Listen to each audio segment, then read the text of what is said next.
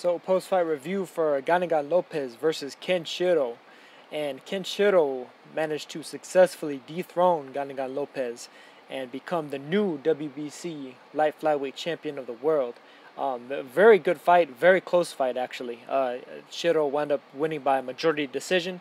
One judge had at 114-114, all even. The other two judges had at 115-113 for Shiro.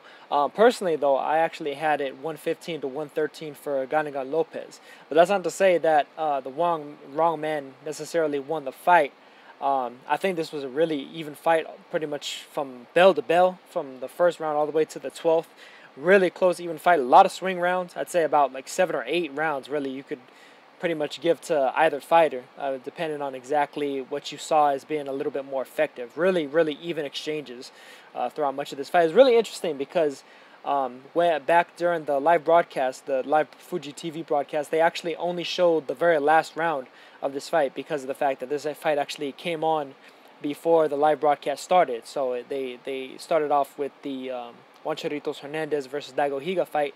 Then they showed the 12th round of this fight between Lopez and Shiro, as well as the announcement of the decision before they went on into the Ryo Murata versus Hassan and Dam fight.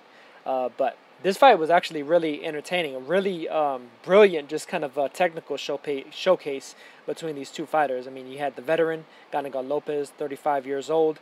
He's been a world champion for a little while now. Ken Shiro, the younger fighter, 25 years old, now advances to 10-0 with 5 knockouts. Lopez drops to 28-7 with 17 knockouts. But yeah, really just an impressive performance from both fighters, really overall. Starting out, I thought Lopez kind of started off on the right track, looking to, I think, kind of assert himself as the champion. Had slightly better timing than Shiro. Looked like Shiro, as the young fighter, trying to get in there and do some things, work some things out. The first round was fairly even unto itself. I think that Lopez did the slightly cleaner work, though, and I think that he threw more and landed more on Shiro. From the second round towards the fourth round, though, I thought Shiro got into a really good rhythm, was sticking and moving really well, was measuring out the right hand really well, and also getting his left foot on the outside of Lopez's right foot. Lopez is a southpaw boxer, and Shiro is an orthodox boxer. And I thought he was doing really good at kind of doing a bit of a stick and move routine and kind of keeping it to 1 or 2 shots at a time. Whereas it seemed like Lopez had more of an advantage throughout the fight when he was able to kind of ratchet off combinations in 3s, 4s, and 5s. When it tended to be 1 or 2 shots at a time, it seemed like Shiro had the advantage. When it was more than that, and Lopez was able to kind of throw his first couple of shots from the outside and then throw that 3s, 4s, and 5s on the inside, is where it seemed like he had the advantage, because those short chopping shots in the inside, I think he was shortened up a lot better than Shiro's, where it seems like Shiro definitely needed a little bit more extension on his shots in order to have an advantage. But as I said, I mean, I thought Shiro controlled, for the most part, the rounds 2, 3, and 4. Round 5, it seemed like Lopez finally managed to kind of get back into the groove of things. After the 4th round, I think, was the most clear-cut round for Shiro. Round 5, as I said, Lopez started to get back into a different kind of rhythm, actually. He started holding his gloves a little bit higher, used a lot more like head and torso movement, a lot more like movement with his shoulders, almost like a southpaw version of a Juan Manuel Marquez in the way that he was kind of doing a little bit of the side-to-side with that high guard. And he did really well doing that. He's shooting short shots up the middle, the 1-2, and then, as I said before, I mean, he would follow almost like with the 3, 4, and 5, especially to the body. A lot of those body shots, it seemed like, were kind of putting Shiro on edge a little bit, like keeping him a little bit more hesitant to throw, or throw as not even just as throw as frequently, but throw as with as much snap as he had been doing through round 2, 3, and 4.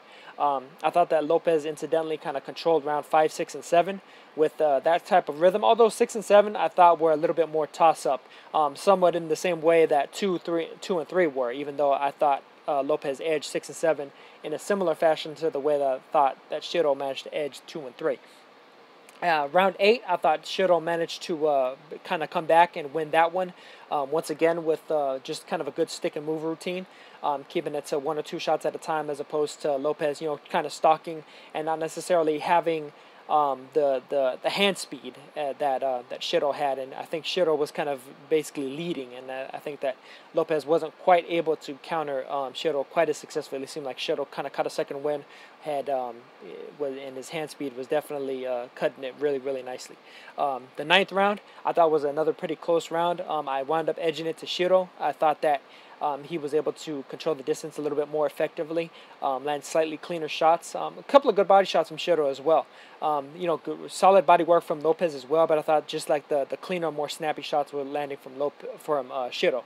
The 10th and 11th and 12th round, actually, though, I wound up actually giving all three of those rounds to Lopez. I could see one or two going to Shiro as well, which is, I think, a big part of why the judges wound up having it for Shiro in the end, or two of the judges at least.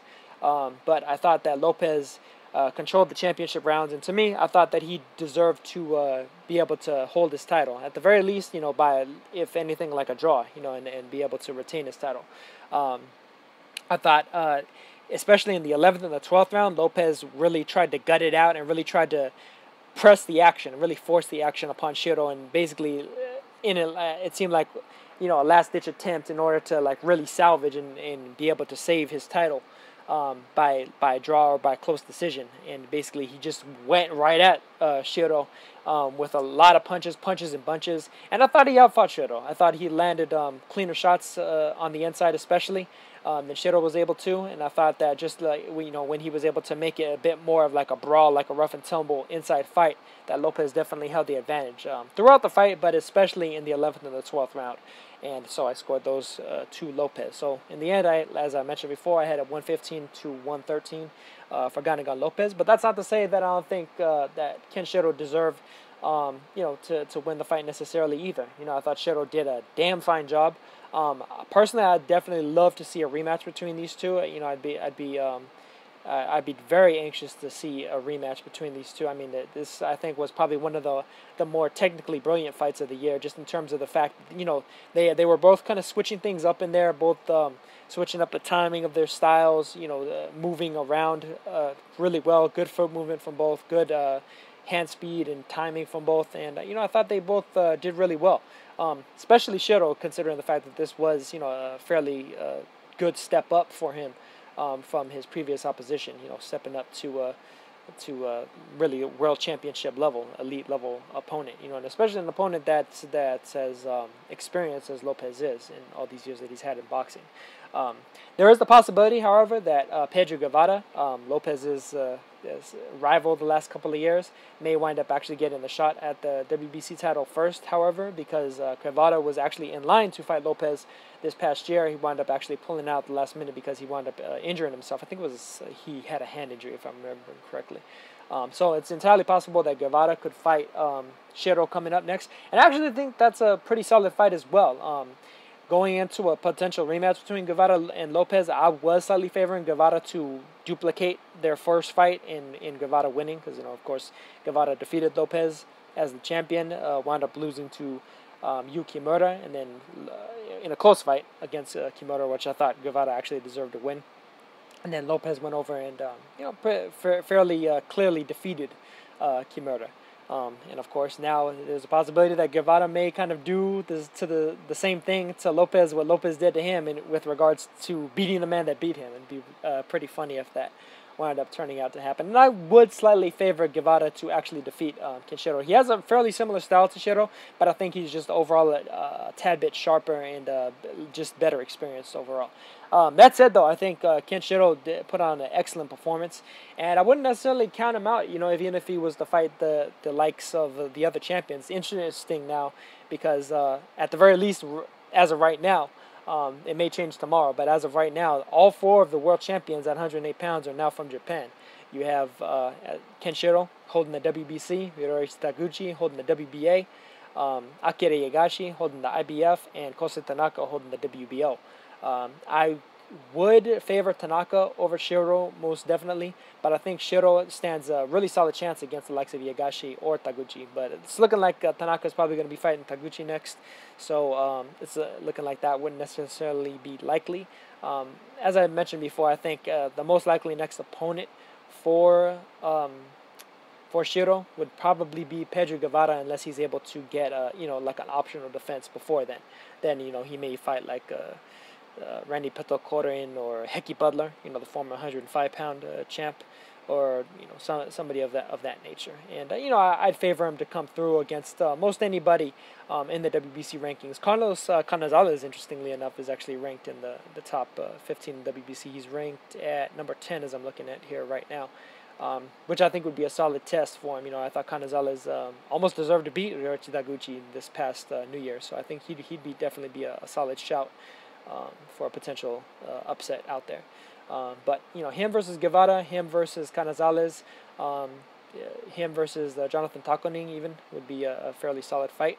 But I definitely think that he has proven himself amongst the top of the ranks at 108 pounds. To me, I thought Lopez deserved to be the #1 fighter at the weight up until this fight, and now really I'd probably only have Tanaka clearly ahead of Ken Shiro. Although I'd say that Taguchi maybe deserves to be placed just slightly above him as well, simply because of the fact that I think Taguchi is just a little bit more proven just overall on the elite level. But solid performance from Shiro. Tough break for Ganigan Lopez, who to me is still definitely one of the best fighters at 108 pounds, absolutely, and just really one of the best fighters in the weight range as a whole. Really, really solidly skilled fighter. Just kind of wasn't able to come away with it, unfortunately, this time, but I'm sure he'll get another shot at some point in the future. He is on the older side, however, 35 years old, but I don't think he's showing any signs of slowing down, really. He's still a very good boxer, just really well experienced, well skilled, and I'm sure he'll get a shot at some point in the future. But props to Ken Shiro for the victory, and I will catch you guys in the next one. Peace.